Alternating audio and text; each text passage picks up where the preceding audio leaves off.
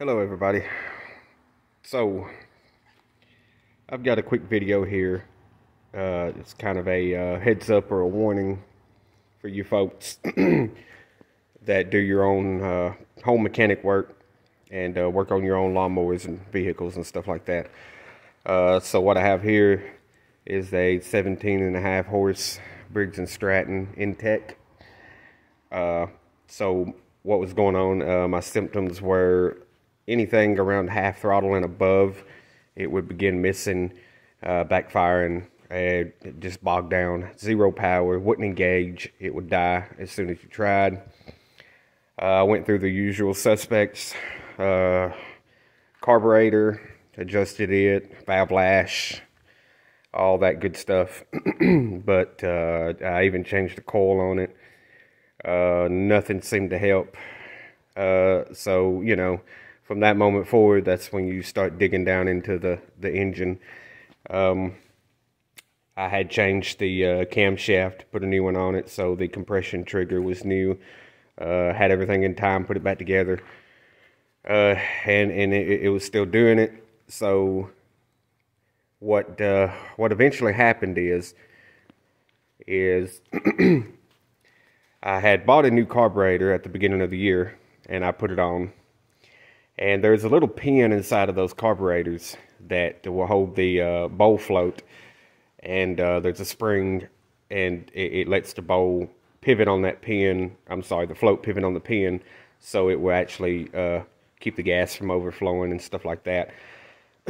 So the warning or the heads up that I'm giving you is, if you order in one of those carburetors, please do take the bowl off and make sure those parts are connected. I don't know how they come undone. Most of them, some of them have a key on them that you have to literally remove to get the pin to slide out. Some of the cheaper ones may not, but usually they're under tension, so they don't go anywhere.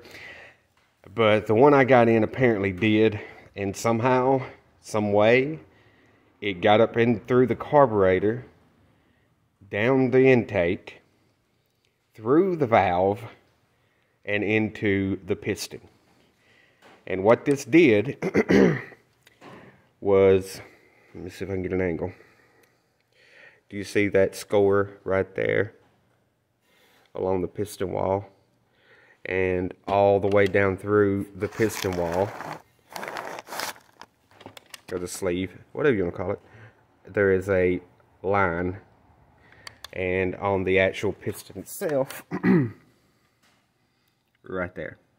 Now what that did was pinch one of the compression rings. It was pinched completely into the depth of the piston, so it was actually less diameter than the piston itself, and those are made to expand outwards against the piston wall, the sleeve, and with heat and stuff like that, they'll compress and decompress and move in and out, and it'll allow or not allow, you know, compression through and oil and things like that. But this one was a compression. The oil ring seemed to be good, but the compression ring was completely pinched, not allowing it to expand correctly, allowing whatever it wanted to get through, and it was actually broke. So yes, I racked my brain where that piece of metal could have came from, and I took the float off the carb, and, well, I'm sorry, I took the bowl off the carb, and the float was just missing the pin. I'm not 100% sure that's what happened, but I can't think of anything else that could have gotten through my intake to do that much damage. And things just don't generally come, you know, through the exhaust.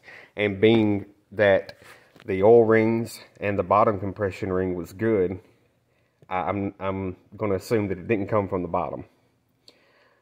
It definitely came from the top. You can see it came from the top. Okay, so now now I get to put some new rings on. Hopefully I can get maybe a small grinding wheel in there and open that up a little bit. Man, it's got to be close. The tolerances of these things are unbelievably close for them to function correctly.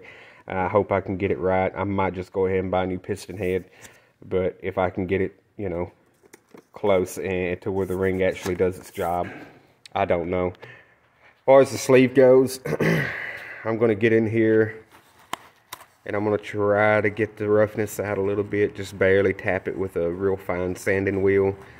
I think that groove right here can be buffed, so I don't think I'm going to have to dig. Hopefully, being that this is at the top of the stroke, I won't lose too much compression if I knock just a hair of metal out right there. I might just deburr that rather than digging to try to get it smooth. We'll see how that goes. I'm not quite sure how I'm going to approach this. Worst come to worst, so you just have to get a new motor.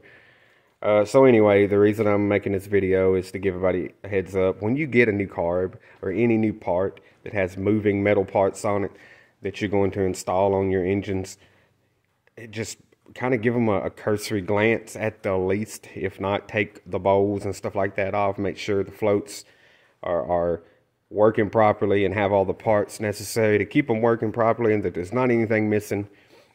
Like I said, anything exhaust wise, you don't really have to worry about that.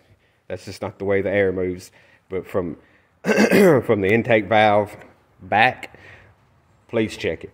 I mean, even filters, you know, make sure there's not any metal particulates on them. Dude, I don't even know what to say. Just the finest shavings of metal will absolutely destroy a piston wall, believe it or not. There's just so much compression in there and so much pressure.